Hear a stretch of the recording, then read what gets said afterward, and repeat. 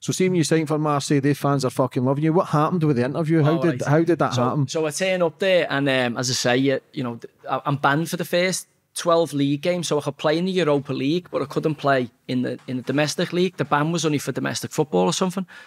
So I could chip away at these games, but I'm playing in the Europa League games, and they kept me out the spotlight for a little bit. And then I'm doing my French lessons and all that. I had an American lawyer who worked for the club who used to give me lessons. So I'm doing my French lessons and that.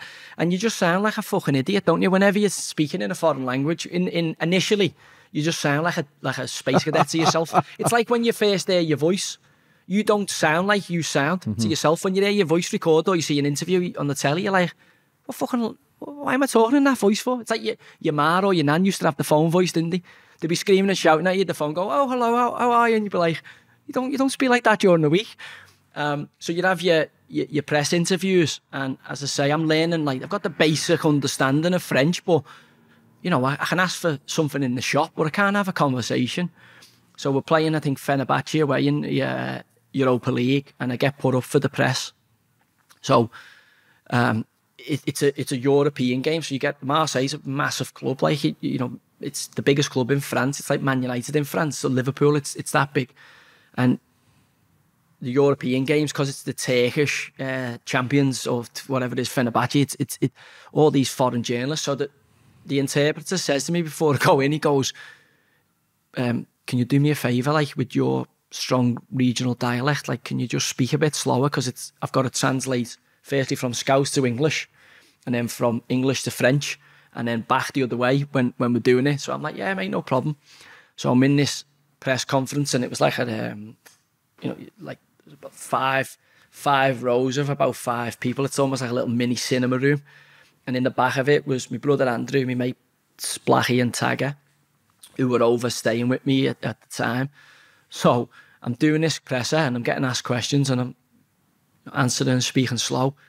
And before I'd gone out there, I'd seen Steve McLaren's interview. I'd fucking laughed my head off, laughed my bollocks off, going, what about fucking that silly cunt, fucking Steve and all that, so I was fully aware of, like, how much of an idiot you could look if you spoke in these broken tones. So I was, like, laughing, going, fucking as if I'd do that, like, I'm fucking way too switched on for that, like, buzzing off people. 6 weeks later, there I am, fucking bollock chops, thinking I've cracked it in this conference, chatting away, giving it all the va-va-voom and all that, thinking I'm keep looking at this translator, and he's going to me, just keeps doing this, keeps going. So I'm thinking, I am fucking nailing this here, first presser. And every time I turn to this cunt, he's going, as if to say, like, you're on the money there. No one's batting an eyelid. And then after about 15, 20 minutes, like, I think I'm fucking, like, knocking all these questions out the park here. Throwing a bit of French in there, the odd word in that, as if to show, like, I'm trying to learn the language. And then I just fucking look like that, and I can just see our kid's got fucking big mad fucking hair, hasn't he? He's like me, hero hair. You can make rope out of our hair. So just see this fucking head going like this in the back. So I'm like, the fucking hell are these up to?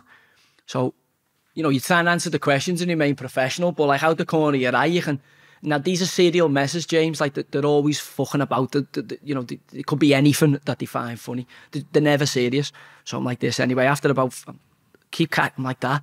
And there's fucking tears coming out their eyes. So I'm like, looking at them, and they keep looking at me, but they can't look at me. They keep looking away, and they're laughing the cocks off. So, and I've just had you just have that realisation of, oh, fuck, I'm doing a fucking Steve McLaren here. So I've realised, and I thought, I've just got to go with this. Like, I might as well, I've made a cunt of it. So, for me, you've got to laugh at yourself if you make a bollocks of it. So I then start, like, tapping a bit on, as I say, these are just keep going in the background. But the funniest thing about it was there's only the 4 of us in the room who were on it. There's no English journalists in there. Nobody's aware of it. So when I come out of there, they're going, fucking hell, what was you up to? They sound like fucking a low. So they're giving me I'm getting it tight.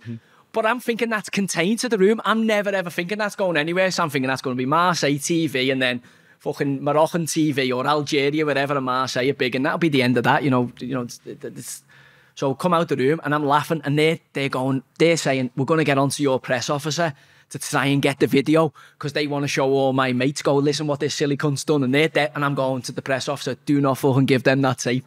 So I think it's contained in that room. So anyway, playing the game, fucking get out. About 2 days later, my fucking phone just starts going off, dude. I'm like, it's obviously it's Sky Sports Viral. News in England, and then the next is fucking history, lad. And then you just got to laugh, haven't you? Do you know what I mean? You're just like, fucking hell, made the bollocks of that. It's but a you gotta laugh fucking at yourself, peach, mate. mate. I genuinely thought I could understand French.